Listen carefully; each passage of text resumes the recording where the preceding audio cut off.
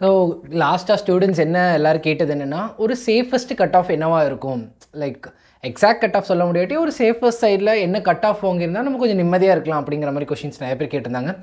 So இந்த வீடியோவில் அதை பற்றி தான் பார்க்க போகிறோம், right? The safest cut off for NEET 2023.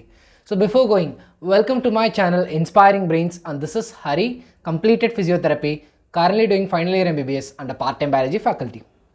இப்போ என்னென்னா ஃபர்ஸ்ட்டு சில இன்ஃபோஸ் தெரிஞ்சுக்கலாம். அந்த இன்ஃபோஸ்லேருந்து தென் wheel come to the arrival of the safest cut off. First so last year பொறுத்த வரைக்கும் தமிழ்நாட்டில் மட்டுமே 1.42 lakhs ஸ்டூடெண்ட்ஸ் எழுதினாங்க. இந்த டைம் 1.48 lakhs எழுதியிருக்காங்க. ஒரு பெரிய வேரியேஷன்ஸ் கிடையாது, but this is the overall இவ்வளோ ஸ்டூடெண்ட்ஸ் தமிழ்நாட்டில் இருந்து நீட்டில் பார்ட்டிசிபேட் பண்ணியிருக்காங்க. இப்போது ஒரு நீட் கட் ஆஃப் அப்படிங்கிறது எதனால் மாறும் அப்படின்னா, first of all some factors R தேர். அதில் நம்ம ஃபர்ஸ்ட் ஃபேக்டரை எதை பார்க்குறோம் அப்படின்னா ஒரு ஃப்ரெஷர்ஸ்.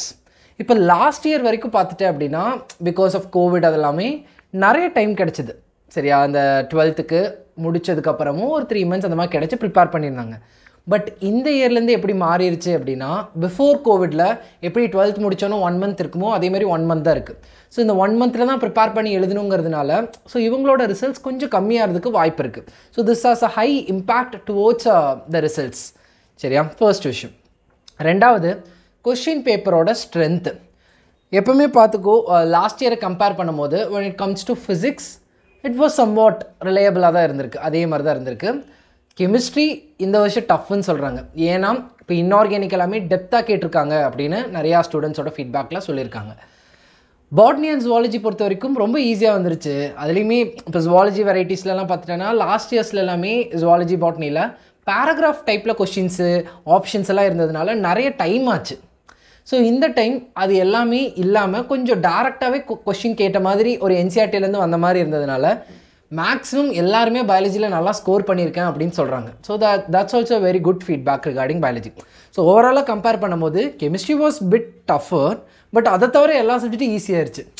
அப்போது போன வருஷத்தை கம்பேர் பண்ணும்போது 3 சப்ஜெக்டில், சரியா? இல்லை பாட்னி ஜுவாலஜி ஃபிசிக்ஸ் கெமிஸ்ட்ரினா 4 பிரித்தா கெமிஸ்ட்ரி மட்டும்தான் டஃப்பாக இருந்திருக்கு. மற்றதெல்லாம் ரிலேட்டிவாக ஈஸியாக இருந்ததுனாலையும் இல்லை அதே லெவலில் மெயின்டைன் ஆனதுனாலையும் இந்த வருஷம் கட் ஆஃப் இன்க்ரீஸ் ஆகிறதுக்கு நிறையா வாய்ப்பு இருக்குது. ஸோ ஒரு 5 to 10 marks May increase because of this. Only chemistry மட்டும் தானே டஃப், மற்றதெல்லாம் ஈஸி. அது பயாலஜிலாம் ரொம்ப ஈஸிங்கிறனால கண்டிப்பாக கட் ஆஃப் இன்க்ரீஸ் ஆக வாய்ப்பு இருக்குது. The first point. இதைத்தான் I also analyzed various videos, infos, இதெல்லாம் அனலைஸ் பண்ணி பார்க்கும்போது these are all the conclusions. அந்த அத்தனை இதுலேயும் சொன்னதை I just compile and I'll tell you. இது ஒவ்வொரு வீடியோவில் ஒவ்வொரு இன்ஃபோ கரெக்டாக இருக்கலாம், தப்பாக இருக்கலாம், எல்லா இதையும் பார்த்து ஒரு அனலைஸ் பண்ணி இன்ஃபோஸ் எல்லாம் பார்த்ததுக்கப்புறம் I just tell you these things. So இதுதான் ஒரு ஓவராலாக. அப்போது ஒரு 5 to 10 marks வேரியேஷன்ஸ் இருக்கலாம் அப்படிங்கிறாங்க. இப்போது நம்ம சேஃபஸ்ட் கட் ஆஃப் எப்படி இருக்குன்னு பார்ப்போம். ஸோ இதெல்லாம் தான் இங்கே இருக்குது கேட்டகரிஸ்: ஓசி, PC, BCM, MBC, SC, SCA, ST. So safest cut off 2023க்கு முன்னாடி 2022ல் என்னென்ன கட் ஆஃப்ல முடிஞ்சதுன்னு தெரிஞ்சுக்கலாம். So ஓசினா 581, PC 529, BCM 504, MBC 496, SC 407, and SCA 355 and ST வந்து 311. ஸோ இந்த கட் ஆஃபை ஒரு மார்ஜினாக வச்சு தான் நம்ம சேஃபஸ்ட் கட் ஆஃபை சொல்ல முடியும். ஸோ ஓசி நான் என்னன்னா ஒரு ரேஞ்ச், ஒரு 5 marks ரேஞ்சுக்குள்ளே சொல்கிறேன், சரியா? ஸோ ஓசிக்கு என்ன ரேஞ்ச் அப்படின்னா 590 to 595 ரேஞ்சு, ஓகேவா? பிசிக்கு 540 to 545 ரேஞ்ச். இந்த ரேஞ்ச் எப்படியுமே இந்த ரேஞ்சுக்கு மேலே இருந்தால் என்ன சொல்ல எக்ஸலண்ட். இந்த ரேஞ்சுக்குள்ள இருந்தால் கண்டிப்பாக உங்களுக்கு கிடைக்க மேக்ஸிமம் வாய்ப்பு இருக்கு. இதுக்கு கம்மியாக இருந்தாலுமே இன்கேஸ் உங்கள் டோட்டல் ஓவரால் டோட்டல் கம்மியாகுது, ஓவரால் இருக்கிற ஸ்டூடெண்ட்ஸோட இதெல்லாம் கம்மியாகுதுன்னா அவங்களுக்கும் கிடைக்க வாய்ப்பு இருக்கு. So it's only a predicted safest cut off. BCM பொறுத்த வரைக்கும் 510 to 515, எம்பிசி பொறுத்த வரைக்கும் 505 to 510, அதுவே எஸ்சி பொறுத்த வரைக்கும் 450 to 420, எஸ்சிஏ பொறுத்த வரைக்கும் 365 to 370 இருக்கலாம், அண்ட் எஸ்டி பொறுத்த வரைக்கும் 320 to 325 இருக்கலாம். ஸோ இதெல்லாம் தான் சேஃபஸ்ட் கட் ஆஃப். பட் இது கம்மியாகனா சீட் கிடைக்காதா சார் அப்படின்னா கிடைக்க வாய்ப்பு இருக்குது. ஏன்னா இன்னும் எக்ஸாக்டான மார்க்ஸ் யாருக்கும் தெரில. இது ஒரு அப்ராக்சிமேட்டாக ஒரு ப்ராபபிலிட்டி யோசிச்சு ஒரு அசம்ஷனில் கொடுத்த மார்க்ஸ் தான், சரியா? இதுக்குள்ளே வந்தால் சேஃபஸ்ட், இதுக்கு இல்லை இல்லாட்டியுமே there is again a chance அது ஒன்ஸ் அஃபிஷியல் கீ ரிலீஸ் பண்ணி அதை எல்லாரும் செக் பண்ணதுக்கப்புறம் ஒரிஜினல் ஒரிஜினல் உங்களோட மார்க்ஸ் எல்லாத்தையும் அனௌன்ஸ் பண்ணுவாங்க இல்லையா, அதை வச்சு தான் சொல்ல முடியும். ரெண்டாவது முக்கியமான இது இருந்தால் நீ இந்த காலேஜ் போயிடலாம் அப்படின்னு சொல்கிறது என்னதுன்னா ரேங்க் லிஸ்ட். ஸோ ஒன்ஸ் அவங்க மார்க்ஸை ரிலீஸ் பண்ணதுக்கப்புறம் கவுன்சிலிங் ரிலீஸ் பண்ணுவாங்க. அதில் நீங்கள் அப்ளை பண்ணதுக்கப்புறம் உங்களுக்கு ஒரு ரேங்க் லிஸ்ட் தருவாங்க. ஜென்ரல் ரேங்க், கம்யூனிட்டி ரேங்க் அப்படின்லாம் வரும். Once you get that rank we can clearly define எந்த கேட்டகரி எந்த காலேஜ் உனக்கு கிடைக்கும் அப்படின்னு மேக்ஸிமம் கரெக்டாக சொல்லிடலாம்.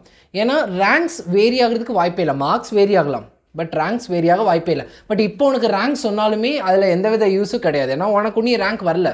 வந்ததுக்கப்புறம் will do a video. So எந்தெந்த ரேங்க்ஸ்க்கு எந்தெந்த காலேஜ் அப்படிங்கிறத கண்டிப்பாக ஒரு வீடியோவாக நம்ம பார்த்துடலாம். அண்ட் இது தவிர ஒரு முக்கியமான விஷயம் என்ன அப்படின்னா, ஒவ்வொரு காலேஜுக்குமே இப்போ நிறைய பேத்துக்கு 2-3 காலேஜ் கிடைக்க வாய்ப்பு இருக்கும். அதில் ஒன்று பிக் பண்ணுங்கிற நிலைமைக்கு வருவீங்க. ஸோ உங்களுக்காக என்ன பண்ணியிருக்கோம் அப்படின்னா, ஒவ்வொரு காலேஜில் என்னென்ன ப்ளஸ், அதாவது name of the college, year of started, எத்தனை சீட்ஸ் இருக்குது, அதில் பிஜி இன்ஸ்டியூட்டாக இல்லை, ஏன்னா பிஜி இருந்தால் இன்னும் அது கொஞ்சம் ஓல்டஸ்ட் இன்ஸ்டியூட்டாக இருக்கும்.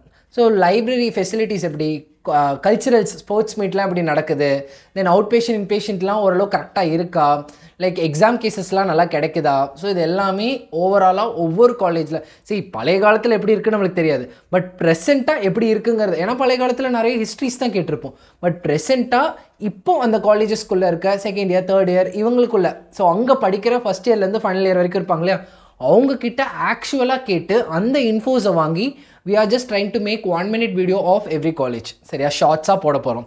ஸோ ஒவ்வொரு காலேஜை பற்றி உனக்கு தெரிஞ்சதுக்கப்புறம் நாளைக்கு ஸ்லாட்டில் உனக்கு ஒரு சாய்ஸ் இருக்குது, இதை எடுக்கணுமா அதை எடுக்கணுமா அப்படிங்கிற போது உனக்கு தோணும், ஓகே இந்த பாயிண்ட்னாலும் நம்ம இதை எடுக்கலாம். சில பேத்துக்கு ஸ்போர்ட்ஸ் பிடிக்கும், சில பேத்துக்கு கல்ச்சரல்ஸ் ஆக்டிவிட்டிஸ் பிடிக்கும், சில பேத்துக்கு லைப்ரரி உள்ள ஒரு பிஜி இன்ஸ்டியூட்டாக இருக்கணும், சில பேத்துக்கு சிட்டி சைடில் இருக்கணும். ஸோ இது எல்லாமே வச்சு you can come to a conclusion based on those 1 minute video. So two subscribe the channel. அப்போ தான் உனக்கு அதோட எல்லா அப்டேட்ஸும் கிடைக்கும். கரெக்டாக அடுத்தடுத்த காலேஜ் சொல்ல உனக்கு கரெக்டாக தெரிய ஆரம்பிக்கும். அண்ட் அடுத்த கேள்வி எல்லாம் கேட்டிருந்தது, ஒரு ப்ரிப்ரேஷனில் ஒரு ஆப் பேஸ்டில் எது நல்ல ப்ரிப்ரேஷனாக இருக்குது, ஒரு ஆப்பாக நான் யூஸ் பண்ணணும், அப்பப்போ ஸ்க்ரால் பண்ணி படிச்சுப்பேன், காலேஜில் இருக்கும்போது ஸ்க்ரால் பண்ணிப்பேன் அப்படிங்கிற பட்சத்தில் ஒன் ஆஃப் த ஆப் எது அப்படின்னா NEET ஆப். ஸோ இந்த ஆப்பில் again you got biology, physics, chemistry 3மே இருக்குது. ஸோ பயாலஜிலலாம் பார்த்துட்டேன்னா மீன்ஸு, கிராஸ்வேர்ட்ஸு, பசில்ஸ் இந்த மாதிரிலாம் இருக்குது. ஸோ தட் நம்ம படிக்கும் போது டயர்டாகாமல் இருக்கலாம், தென் கொஞ்சம் ஒரு டிஃப்ரெண்ட்டாக படிக்கிறதுனால இன்னும் கொஞ்சம் அட்ராக்டடாக இருக்கலாம். ஃபிசிக்ஸ் பொறுத்த வரைக்கும் வீடியோ, அந்த வீடியோலேருந்து எந்தெந்த சம்ஸ் எல்லாம் எடுக்கலாம், ஸோ எந்தெந்த சம்ஸ் எல்லாம் இருக்குது. கெமிஸ்ட்ரியில் ஃபிசிக்கல், ஆர்கானிக், இன்ஆர்கானிக் இந்த 3ஆக பிரித்து சொல்கிறாங்க. ஸோ தட் உனக்கு எந்த போர்ஷன் வேணுமோ அந்த போர்ஷன் நீ செலக்ட் பண்ணி படிக்கலாம். And more over they got last year, அதாவது 2023, ஸோ இந்த இயரில் இருக்கு இல்லையா, ஸோ இந்த இயரில் ட்ராக் என்ன அப்படின்னா, பயாலஜியில் 100 out of 100 அண்ட் ஃபிசிக்ஸ் பொறுத்த வரைக்கும் 45 out of 50 அண்ட் கெமிஸ்ட்ரி பொறுத்த வரைக்கும் 48 out of 50 இவங்களோட கொஷின்ஸ்லேருந்து வந்திருக்கு அப்படிங்கிறதுக்கு they have also submitted they proof. ஆனால் அந்த ப்ரூஃபை நான் என்னோட டிஸ்கிரிப்ஷன் பாக்ஸில் அட்டாச் பண்ணியிருக்கேன், you can see that. So இந்த ஆப்பை you can buy at a discount price using my code HARI25. சரியா, இந்த கோடை யூஸ் பண்ணி நீங்கள் பர்ச்சேஸ் பண்ணிக்கலாம். ரைட். ஸோ இந்த வீடியோவோட ஓவரால் கண்டென்ட் இதுதான். ஒரு சேஃபஸ்ட் கட் ஆஃப் ரேங்க் வந்ததுக்கப்புறம் ஆக்சுவலாக நம்ம சொல்லிடலாம். தென் எந்தெந்த காலேஜஸ் எப்படி இருக்குங்கிற shorts video will be soon releasing.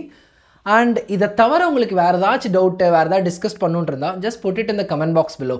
And நிறைய பேர் கேட்டது மறுபடியும் ப்ரிப்பேர் பண்ண ஆரம்பிக்கிறவங்களுக்கான மைண்ட் செட், கண்டிப்பாக அந்த வீடியோ நம்ம அடுத்ததில் போட்டுடலாம். சரியா, எப்படி பண்ணணும், எல்லாம் என்னென்ன பண்ணணுங்கிற புது வீடியோ சீக்கிரமாக ஸ்டார்ட் பண்ணிடலாம்.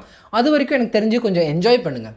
ஏன்னா உடனே இப்போ தான் எக்ஸாம் முடிச்சிருக்கு, இப்போயே உட்காந்து ப்ரிப்பேர் பண்ணணும் அப்படின்ட்டு உட்கார ஆரம்பிச்சிங்கன்னா டயர்ட் ஆயிடுவோம் சீக்கிரமாக. So just enjoy. நம்ம கோர்ஸுமே நம்ம லான்ச் பண்ணியிருக்கோம் இல்லையா, அந்த கோர்ஸுமே ஜூன் எண்ட் இல்லை ஜூலை ஃபஸ்ட் வீக்கில் தான் ஸ்டார்ட் ஆகும். So just enjoy and take your own time. அதுக்கப்புறம் உட்காந்ததுக்கப்புறம் ஃபுல் ஃபோக்கஸ்டாக அதில் இருக்கலாம். அது வரைக்கும் just relax, have a deep breadth, நல்லா சாப்பிடுங்க, கொஞ்சம் என்ஜாய் பண்ணிவிட்டு அதுக்கப்புறம் நம்ம உட்காந்து ஸ்டார்ட் பண்ணிக்கலாம். ரைட். ஸோ இது போக டவுட் இருந்தால் ஜஸ்ட் போட்டு இந்த comment box below will surely two a video. Thank you.